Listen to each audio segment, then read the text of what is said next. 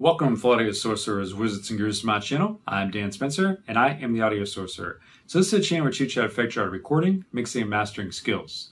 So in today's video, we're talking about how to install Cakewalk by BandLab. And the reason I wanted to make this video is because I absolutely love Cakewalk. I've been using this DAW for almost 20 years. I started using this DAW about 10 years prior to even touching Pro Tools. And what's so great about this DAW since BandLab took it over is that it's absolutely free. It will not cost you a penny. And this DAW isn't like other free DAWs out there. This DAW actually has all the bells and whistles. It is comparable to Pro Tools, Studio One, Ableton Live, Logic. It has everything. It'll take you where you want to go. So I know some of you guys starting out are kind of like, well, do I want to start with Pro Tools first, or do I want to pay and buy a DAW? You know, what options do I have? If you guys don't want to have the limitations of Pro Tools first, and you want to have, you know, free rein to do whatever, and you don't want to pay any money, I recommend definitely going with Cakewalk. This DAW is fantastic. So before we get to this installation video, I do want to mention that I offer mixing and mastering services. If you go to audiosorcerer.com, you can check out my samples and my rates, and I give 10% off to new clients. And if you end up liking this video, please give it a thumbs up. Please subscribe and hit that notification bell when I have new videos coming out. So with that being said, let's get to this video.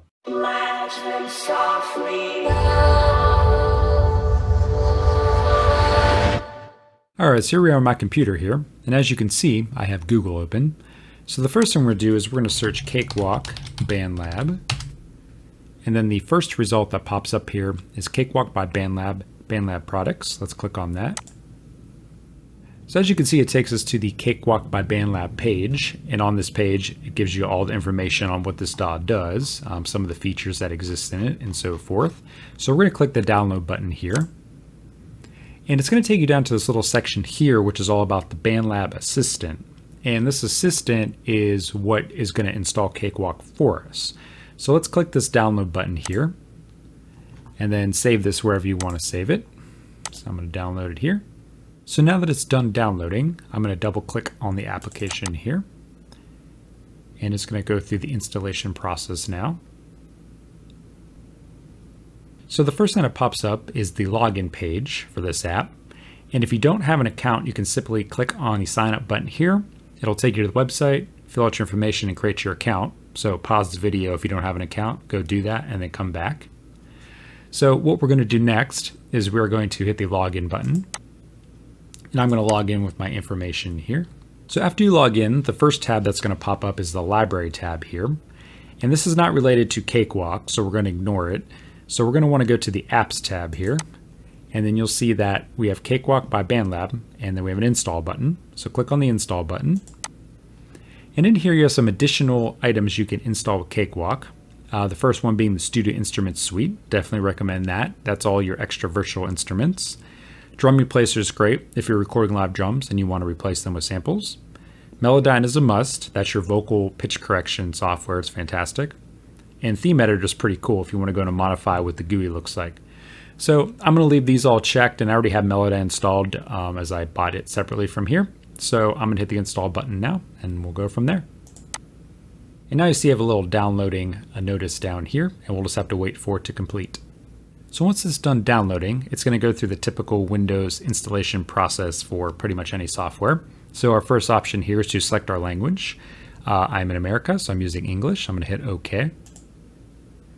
If you want to read the agreement, feel free to. I usually skip over it. Just hit I accept the agreement and then hit next. Definitely do basic. Don't worry about advanced. This is not important, especially if you're just starting out. So do basic and hit next. This is going to be where your actual VST plugins are saved at, and this typically defaults to where you're going to want them at. So just leave it as is and hit next. And then hit the install button. And it's going to just do its thing now. And once the installation process is complete, this pop-up is going to show up, and you have an option to view current release notes. I'm not going to do that, so I'm going to decheck that, and then I'm going to hit finish. And now Cakewalk is all installed. So I don't want to leave you guys completely hanging here. I do want to show you how to open up Cakewalk and at least get it started so you can actually start recording. So you have a couple options to launch it. You can actually open it straight from the BandLab app here. You can search Cakewalk here by BandLab, and it will show up in your apps here. And if you guys decided to save it to your desktop, which I did, it will be right here. So we're just going to open it from the BandLab app here. So let's open it up. So when Cakewalk finishes launching, it's going to bring up the Cakewalk start screen. And in here you have 4 different tabs. The first being New Project, which allows you to create a new project. You can create it from a template, or you can create it empty with Empty Project. And then you have Recent Projects, and these will be any projects that you recently worked on. Next you have Existing Projects, which allow you to open any project from your computer. And then lastly, you have Demo Projects, which are pre-recorded projects for you, which you can open up and actually look at what they're doing. It might give you some ideas. You can kind of see how sessions are laid out. So these are pretty cool. So what we're going to do is we're going to create a new project here, and we're going to do Empty Project. So let's click on that. So once Cakewalk finishes creating your project, this is what you're going to see. Now we chose an empty session, so we don't see any tracks in here.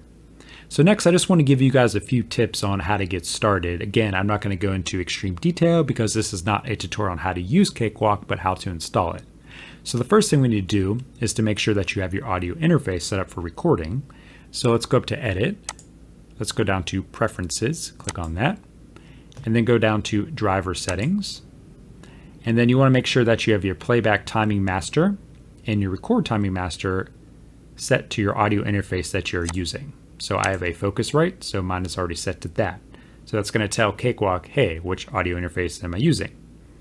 Then you're going to make sure you have your sampling rate you want to use. I always recommend for people to record at 44.1. Now I have it on 48 because I'm making a YouTube video, and 48 is very typical for video. But if you're doing music, do it at 44.1. And then for your playback and recording here, this is just some extra stuff you don't really need to worry about. Driver mode should be set to ASIO if you're having issues trying to find your audio interface. If you have it on something else in here, you're probably not going to see it because most audio interfaces are ASIO. And then for devices here, this is where you can enable what actual input and output drivers of your audio interface you want to use. So in my situation, for my output drivers, I have 1 selected, and you see that goes every other. So it's looking at 1 as actually output 1 and 2, which is my studio monitors. That's where I want to send my output audio to so I can hear it. So most of this is already set up, ready to go. And in some situations, it may already be set up to go for you guys, but this is what you need to look out for if it's not. So if you made any changes, you'll hit Apply and then hit Close, and then you're all ready to go regarding your audio interface. And really the only other thing I want to show you guys is this section right here. If you right click, you can insert any of these types of tracks, or you could do the plus button here, and then you have audio and instrument. So for audio, you can actually go in and select your input you want to use. And then for instrument, you can go in here and actually select the virtual instrument you want to use. So you can select this all before you even create the track. So I think that's actually cool for the instrument because I can actually say, hey, I'm going to be using this instrument. Whereas in Pro Tools, we create an instrument track and then we insert the effect or the virtual instrument onto it. So it's a little bit different. Just allows you to do it first. And again, there's some other options in here for advanced and stuff like that. But, you know, just keep it simple. Just create audio tracks and instrument tracks. That should be enough to get you guys started. So if you guys like this video, let me know. And if you guys are interested in Cakewalk, also let me know because I would love to do more tutorials on this stuff because I actually love it quite a bit. So if you liked the video, give it a thumbs up. Please subscribe because I love making this content for you, and hit that notification bell to know when I have new videos coming out. So with that being said, until the next video, I will see you guys later, and peace out.